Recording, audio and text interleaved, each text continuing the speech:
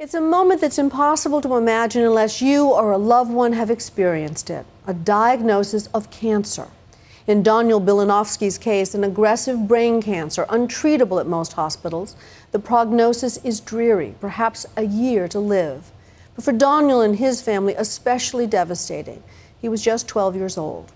From his very first day at St. Jude Children's Research Hospital in Memphis, Nightline was there to witness a rigorous, groundbreaking treatment in one very courageous young man.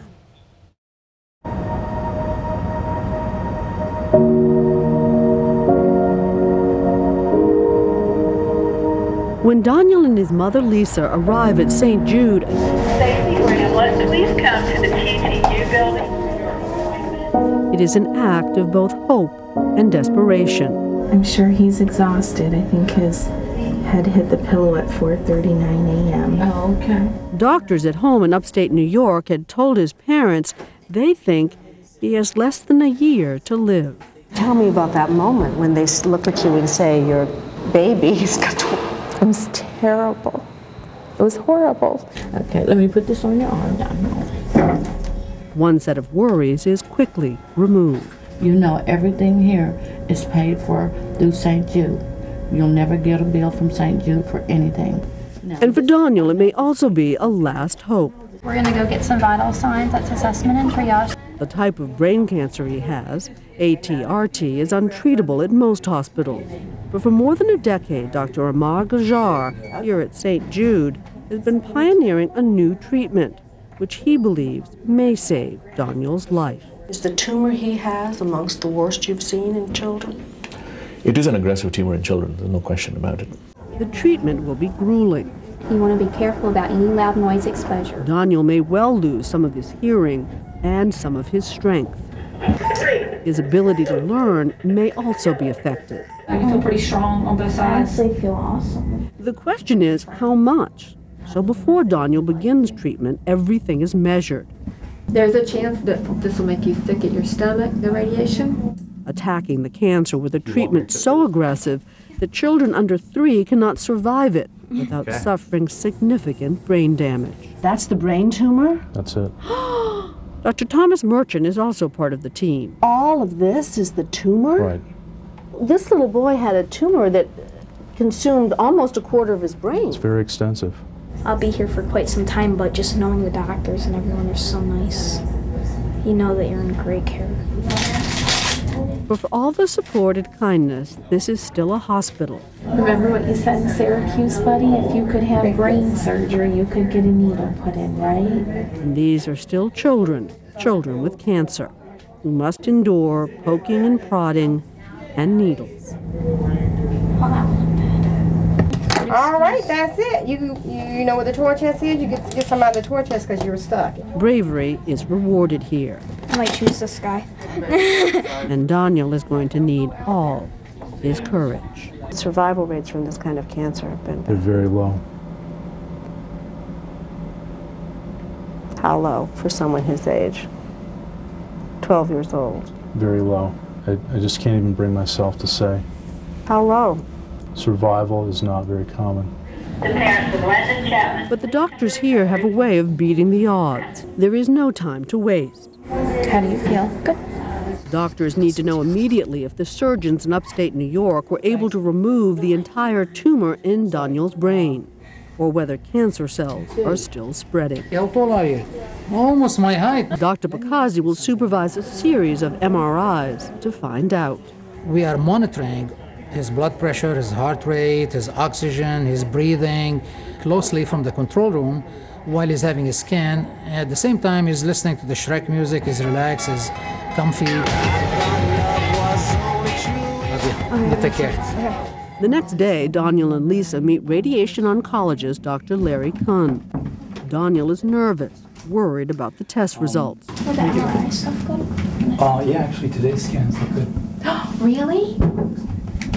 But Dr. Kuhn is unaware that he and his mother have not yet been told the results of the MRI. The spinal looks okay. Okay, meaning there's nothing in there.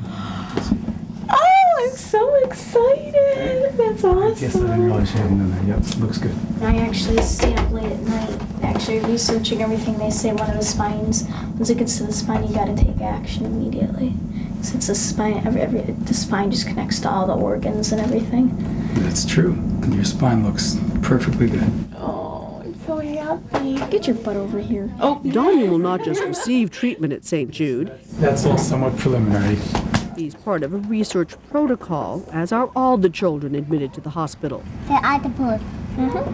He's on a protocol, probably the most intense in the nation for this type of tumor. But as rigorous as the treatment is, the staff at St. Jude's does its best to let the sick kids here still be kids. And they've arranged a treat especially for Daniel. Oh my gosh. The Grizzlies. Row 1? Oh my gosh. And Prince, the acrobatic finish on the other end. Even the tough guys on the Memphis Grizzlies respond to Daniel's courage. All right, you take care of yourself, all right?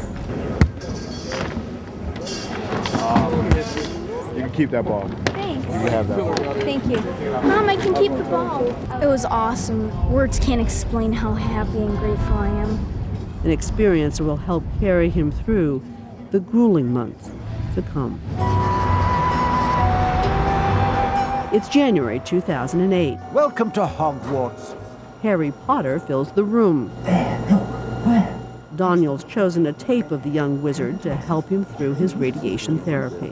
This is his 19th treatment. Daniel, we're going to take a couple of films today. The dose must be big enough to stop the cancer from returning while doing as little damage as possible to Daniel's brain. Everything's pushing really hard and they have to line up all the lasers. You're not just putting on an act for us. You feel strong? Mm-hmm. I do. You feel strong with, like, mentally and physically. By the end of January, Daniel has received 31 radiation treatments. And finally, he is allowed to go home to Auburn, New York for the month of February. Everyone sewed a little patch for who was praying for me, and I just love it. And best of all, Daniel has some old-fashioned fun. Oh, I love the snow. I just didn't want to hit my incision. Mom made me wear a helmet. Of course, his friends are elated to have him home. Now that he's back, I'm really happy. We've been thinking about him a lot. He's always, in our hearts, we're always thinking about him. When we get home, we play in the Wii. I want all that I can get. The month at home is delicious for Daniel and painful, a reminder of all he is missing. In March, it's time for him to return to St. Jude for chemotherapy. Daniel's anxious. The chemotherapy has been described to him as poisons that are going to be put into his body, and they will kill the good cells as well as the bad cells.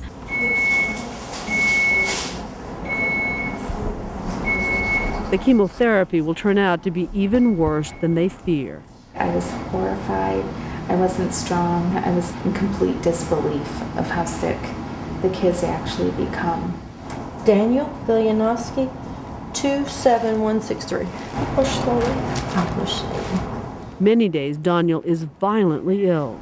During the course of his chemo, he's also being given his own stem cells to help him tolerate the massive doses in a relatively short period of time.